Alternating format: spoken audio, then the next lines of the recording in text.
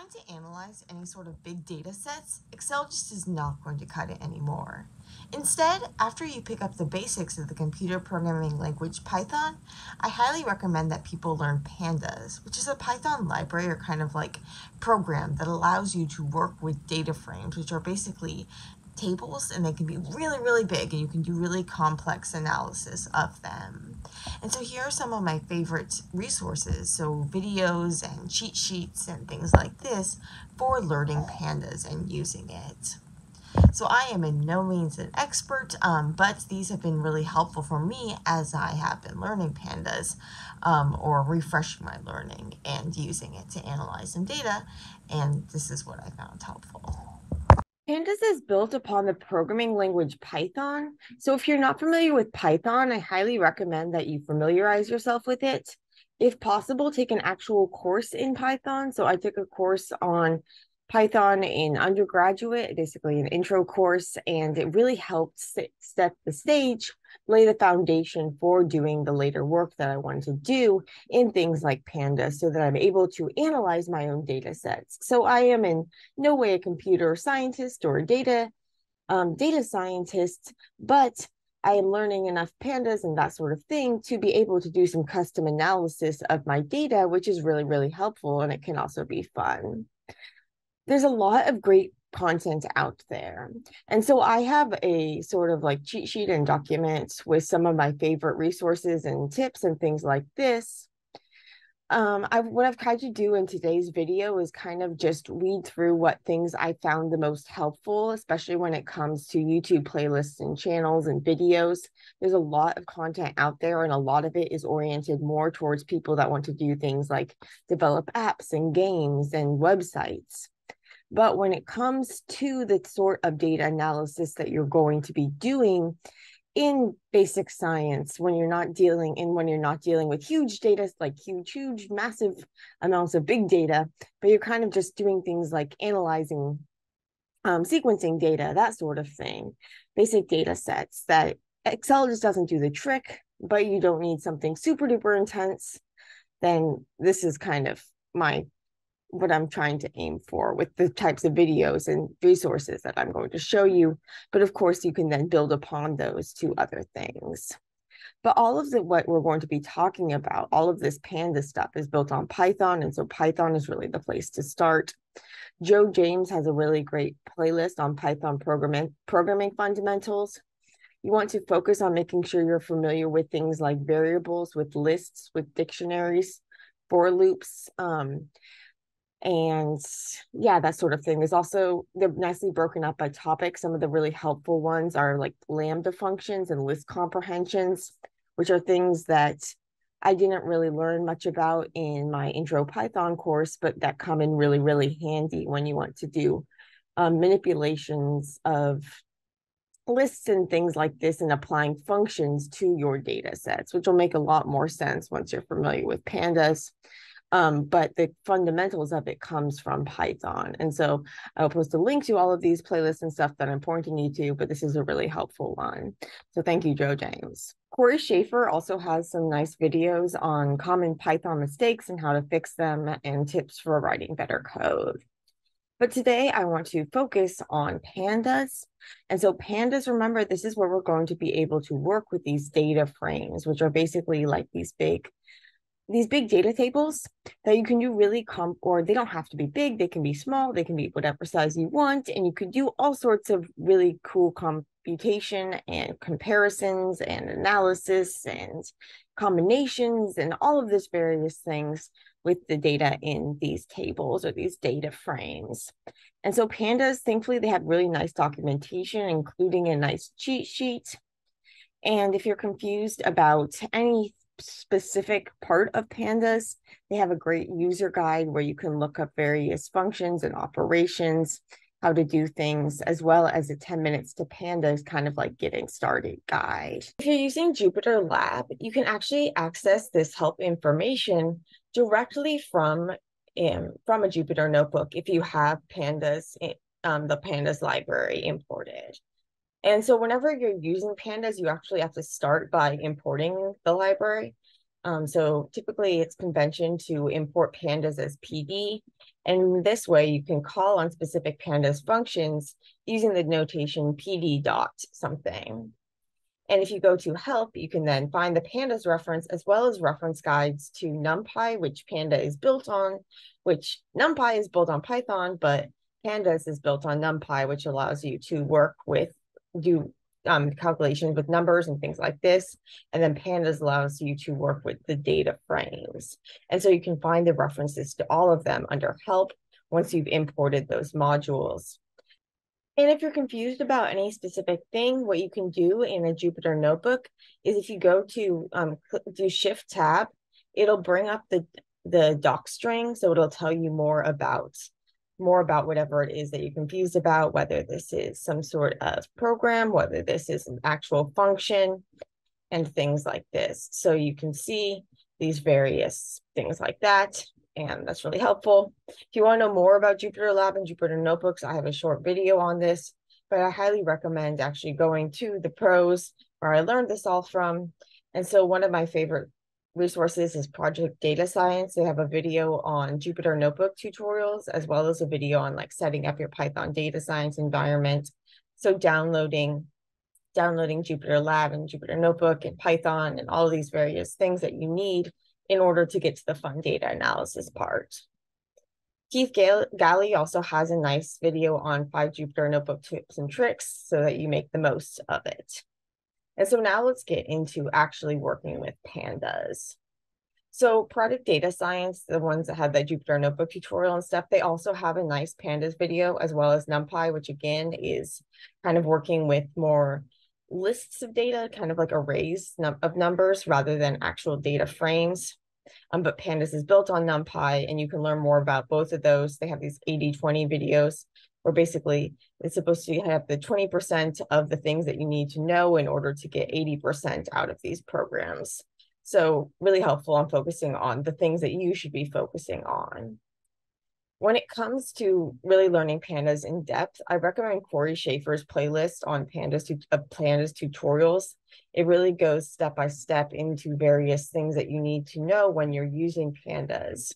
Some of the key things that you're going to want to focus on are indexes. So how do you identify and locate and call upon various rows and columns and things like this? How do you filter your data? So say, I only want the data that corresponds to adults in this data set, not kids. Or I only want the data that is bigger than 50 and less than 100, things like this. How can you modify the tables, change values, merge tables, add rows and columns? How can you group by? Group by is a really big thing in Pandas. So you can say, okay, if I have some of these cells that were treated with the drug and some that weren't treated with the drug, if I group them by whether or not they were treated by the drug and then do some comparison, how do they compare? And so by grouping the data together, you're able to do that sort of comparison. And so grouping and aggregating is really important in Pandas, and this is something that you're going to want to check out. It can also, when you're trying to analyze data analysis can be fun, but it can also be really frustrating if you have things like missing data and like not a number, nans, and things like this.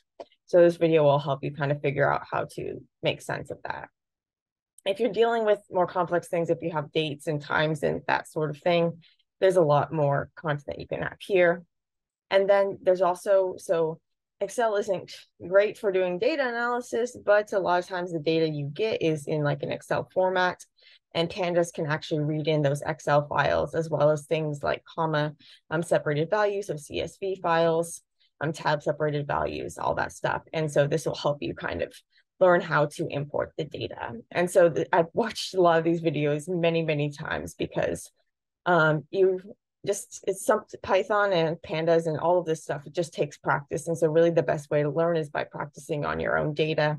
And they also, in a lot of these videos, they have links to the data, so the notebooks and things so you can follow along with them. But really, you just keep going back and back and back and trying to refresh your stuff, especially when you're a lab scientist mostly and you're doing a lot of experiments. And so you're focused on experimenting for months and months, and then you have a bunch of data. And so now you have to get into data analysis mode, and then you have to get back into experiment mode and then data analysis mode. And so it's kind of You kind of have to keep refresh your memory. And these videos are really nice for doing that, especially since they're broken up like this. So I would say this is probably one of my favorite video series for learning pandas. Another one that I stumbled across is this Data Talks. They have this an opinionated guide to pandas. And so this is really great in that he basically focuses on the core, kind of like the 80-20 videos, and that he focuses on the core things that he uses all the time and that he finds the most helpful. There's a lot of places in pandas and in Python where there's many ways that you could do the same thing. And some of them are going to be more efficient, and some of them are going to be easier, and some of them are going to be more elegant. I have to say that a lot of times I probably, I get really proud of myself because I figure out a way to do something, but it's probably a very inefficient way to do something and a very unelegant way to do something. But this is basically telling you how he likes to do things. And so what sides of functions he likes to use, things like this, how he handles data. What I find really helpful is this like stack, unstack, melt pivots, this sort of thing, as well as the group by and the merge. Basically, what can happen is that if you're combining data sets or if you're grouping data sets by various value, you can end up with these things called multi-indexes, where you have basically these complex data formats that can be hard to work with. And so he kind of shows you how you can flatten them with stack and unstack and all this sort of thing in order to more easily work with them. So I like this opinionated guide to Pandas series. If you want to kind of go through a project, see how a scientist would go through an actual project, analyze data, things like this, as well as you can play along with the code. Keith Galley has a nice video on this, a complete Python Pandas data science tutorial, which I found helpful when you kind of, once you've learned the basics a little and you kind of want to go through an actual example, this is really helpful. A lot of times at the end of your Pandas project or in the middle, what you want to do is you're going to want to actually visualize the data in a form other than a table, something like a graph. And so basically, when you're using Pandas, you can do stuff that basically has some built-in functionality for plotting and things that are built upon matplotlib. But if you want to make plotting easier and more pretty, what I recommend is using Seaborn. And so Derek Bennis has this nice Seaborn tutorial, and I recommend it, and I will post a link to this, but it's very helpful for creating plots. And Corey Schaefer also has a nice one on matplotlib. But there's a lot of really nice plots that you can do from your Pandas files to using Seaborn in order to make all sorts of different types of plots. And so Seaborn's really great for this. When there is so these videos are great, but they can't go over everything. And there's always going to be specific times when you get lost and you don't know what to do. And this is true for the actual data scientists too. There's going to be a point where they're stuck in some sort of coding step. And so in some of these videos, you find them saying like, oh, let me just go Google this. So Google is really helpful when you have a specific thing that you're trying to answer. So if you type in, how do I say, read the next line of a Python in Python after I open a file? Well, then it'll take you often to Stack Overflow, where people will have answers to these sorts of questions with actual code. And so you'll have to change the names and things like this, but you can then use this code as the basis for making your own code. And so really helpful. And you'll often find me these days with bunch of tabs open with lots of Google tabs and Stack Overflow tabs and things like this. I also have done a short video in the past on Pandas tips for kind of viewing your data, things like the scribe and .describe and .info. But again, I really recommend those more pro ones more. And I will post a link to that, as well as I will update my Python cheat sheet and things like this. And happy learning. So remember, start with Python. Once you've mastered Python, get into Pandas. Know that practice makes perfect, or doesn't make perfect, but it makes things easier. And so coding isn't quite like riding a bike, but it does get easier each time you return to it. And once you have the basics down, which can get really frustrating just kind of learning it, but once you've learned it, you can do some really cool analysis of that cool data that you're getting in the lab, say, or of all sorts of different things. So that's one of the great things about these skills, is that they're going to be applicable to a wide variety of contexts. And so, yeah, so even if you're a wet lab scientist like me, you really like working at the bench, getting your hands dirty, at the end of the day, you might end up with a lot of data that then you want to be able to analyze, and learning these computer programming languages and learning Pandas is going to allow you to analyze that data. And then learning Seaborn, that's going to allow you to make some pretty graphs and stuff of it. So hope that you find these helpful as well, and happy learning.